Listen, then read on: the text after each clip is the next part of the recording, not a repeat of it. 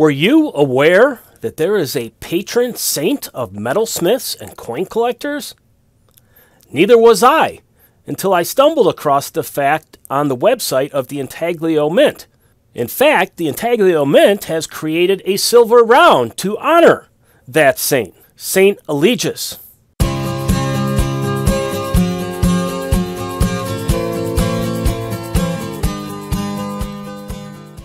Today we're going to take a look at the history of that saint, and then we're going to take a look at the Saint Eligius silver round from Intaglio Mint. I have two of those rounds. I took a photograph of them. The photograph is on the screen there, so you could get a nice close-up, detailed view. And then towards the end of the video, I'll get them out on the table, and we'll do kind of a pseudo live shot as I walk you through some of the details on those rounds.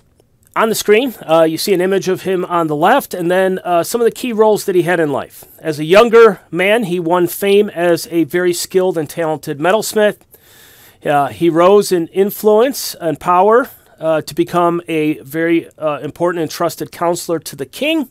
And then later in life, he was consecrated a priest and bishop, and after his death, was named a saint, and became the patron saint of metalsmiths and numismatics, or if you will, coin collecting and coin collectors. Now, looking at his earlier life, Eligius was born in 590 AD in Limoges, France. He apprenticed when he was young to a goldsmith, and it became evident very quickly that he had a real special talent in that field. And he rose up and became master of the mint for King Clotaire. As his fame and wealth grew, he devoted himself to assisting the poor, to ransoming captives, to funding churches and monasteries. He ended up giving away a lot of his wealth. And then after Clotaire, when the new king came to power, King Dagobert, Eligius was appointed a counselor, a trusted counselor to the new king. Now in 640 AD, he became a priest and a bishop. He was a very religious man, had devoted a lot of his time to helping out the people in his area, in his society there, and he was appointed a priest and bishop. He was appointed bishop of Noyon and Tournai. He became known as a very influential preacher who helped convert many to the Christian faith. Served as a priest and bishop for about 20 years, up until 660 AD, when he died. Okay. Now, in the image here, we have him in the bishop's garb. He has the headpiece, which is known as a mitre. He has the bishop's staff, which symbolizes their role as a shepherd of the people. He has a little hammer in his hand, which is interesting. I haven't been able to dig up anything on the symbolism of that, but perhaps it has something to do with his former role as a metalsmith. And it looks like there's a little crown on top of the hammer, so that's pretty interesting as well. Perhaps for metalsmith to the king. I'm just speculating there. And so this is a very beautiful artwork titled Saint Eligius, consecrated as bishop. The artist was Pere Nunez. And it is part of an altarpiece, which is on an altar in a church, and there's a series of different paintings, and this is one of them, and it was basically created for the Silversmiths Guild in the Church of La Mercè in Barcelona. So just a very beautiful piece there. And then finally, after his death, he was designated as a saint. He became the patron saint of metalsmiths and coin collectors. His feast day, December 1st, on the calendar, on the Catholic Church calendar. So that's the day that his contributions are commemorated and honored. And in the little article I came across, which was providing some of the details of his life, they had a very nice little note on his legacy. And it said, quote, "The use of one's talents and wealth for the welfare of humanity is a very true reflection of the image of God. In the case of Saint Eligius, he was so well liked that he attracted many to Christ. His example should encourage us to be generous in spirit and kind and happy in demeanor," unquote. So I thought that was a very nice thought there, and a very nice tribute to Eligius, who, although he became very well known, very famous, became wealthy, he did devote a lot of his energy and resources to helping the less fortunate. So that's probably a real nice lesson for all of us there. So let's switch gears. I'm going to put the two silver rounds out on the table, and we'll take a look at some of the details on those rounds and what symbolism is involved. Let's take a look at this St. Eligius silver round. It's produced by the Intaglio Mint. It's a 2-ounce silver round, and it is a limited edition. Only 500 of them were minted, and I have 2 of those 500 on the table right here.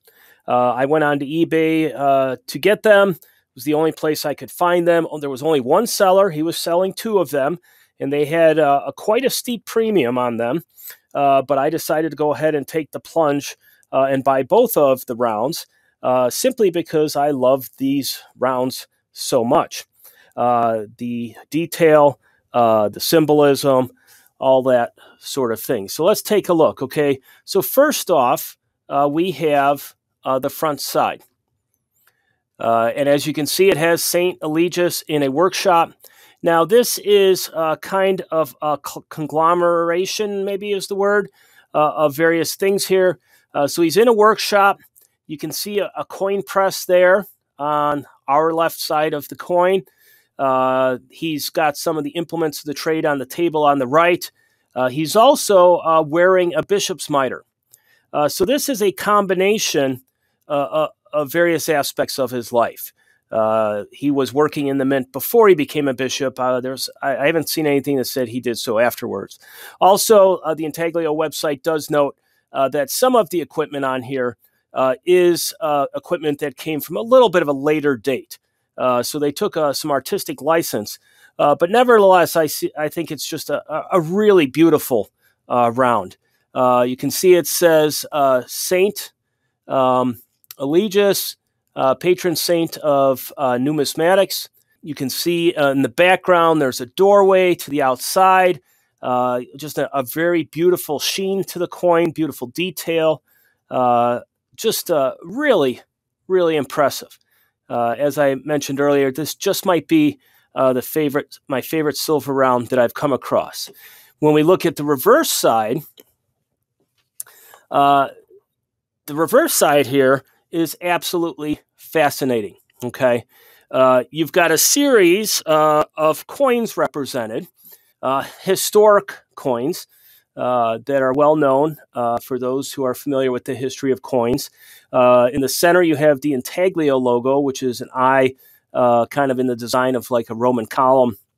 And then if you start at the very top, you have an image there that looks a little bit like a line. Okay, not sure how good the focus is here.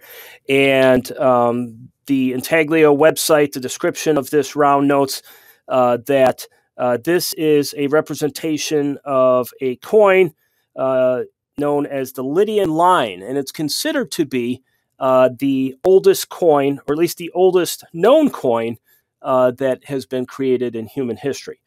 And then if you move to the right, kind of going clockwise to about the 2 o'clock position there, you can see this is called the Chinese cash coin, which was cast in medieval Asia. And then the third coin, which is maybe about the 4 o'clock position, is the Byzantine solidus, which was a popular money or a well-known money that was used after the fall of the Western Roman Empire. So when power shifted to Eastern Europe and the Byzantine Empire. And then if you go to the bottom, you have the pillar dollar or the pilar dollar.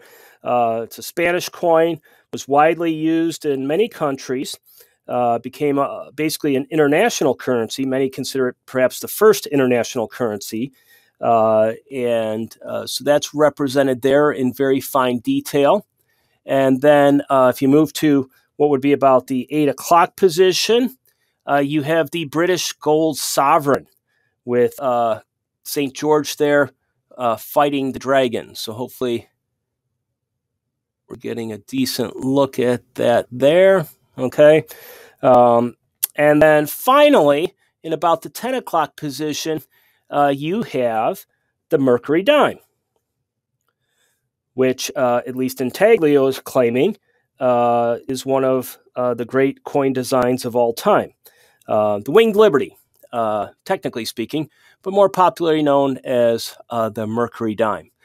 So I think this is just a fabulous concept here to have the patron saint of coin collecting, of numismatics, of metalsmiths on one side, and then on the back side to represent some of the famed coins from history. So what a neat idea that is. So this coin, this round, I just love it. It's just really amazing, and this is probably when it comes to routine silver rounds, the most prized possession that I have in my stack. So let's go back and let you get one last look here at this. Okay. So the Intaglio Mint. I love the Intaglio Mint. They produce all kinds of neat and interesting things with different topics. If you're not familiar with them, you might want to go ahead and check out some of the stuff they have out there. I could be wrong, but I don't think they sell directly to the individual customer. So you might have to get their stuff through a dealer or some sort of another seller. But that would be something you'd want to check up on just to make sure I'm correct on that. So thank you for watching and tuning in. Appreciate you coming along the journey with me here, and best wishes. And as always, if you could go ahead and subscribe and like and comment, that would be much appreciated. Until next time, so long.